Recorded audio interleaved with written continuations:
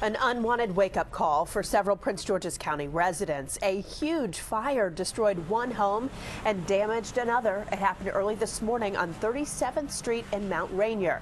Mike Canine spoke with neighbors. In Mount Rainier, residents woke up around 5:45 this morning to a raging fire. I see out the window just an inferno. You couldn't come out of your door. It was so hot. Because of the fire's intensity and the structure's instability, firefighters decided to battle the fire from the exterior. We started focusing on the exposures. The house to the right was burning.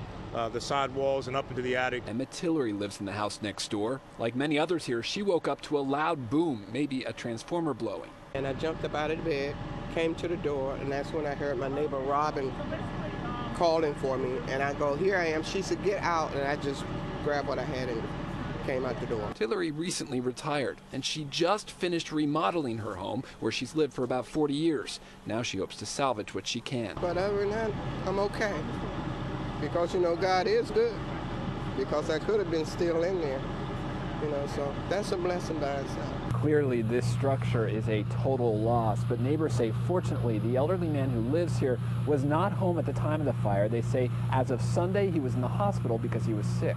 Luckily, we found out he wasn't there. Residents across the street are now assisting their displaced neighbors. Even they were brought to tears. I've been here a long time, and this is the first time something like this happened. PGFD says no firefighters were injured battling the fire. The cause is still under investigation. In Mount Rainier, Maryland, Mike Canine, ABC 7 News.